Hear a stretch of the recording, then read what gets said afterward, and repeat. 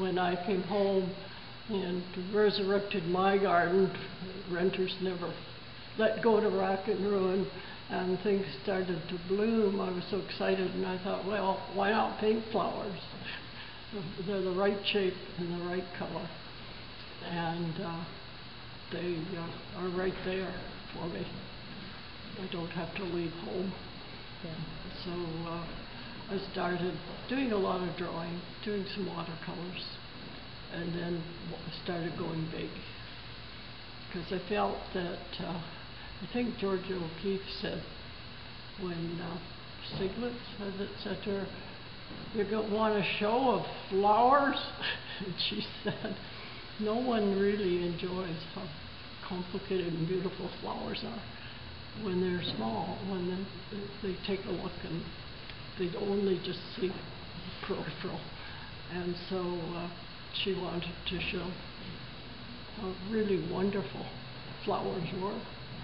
And to his surprise, her flowers were very popular and everybody loved them. So I feel the same way, that, you know, how often do we really look into the center of a flower and realize all the good, all the beautiful shapes, and they're very sensual. You know, they are about reproduction. Yeah, there's a whole lot more. I found a whole lot more there than I thought was going to be there. I didn't want to be that little blue-haired lady that was known for painting flowers. So I hope my flowers have some strength. And so color.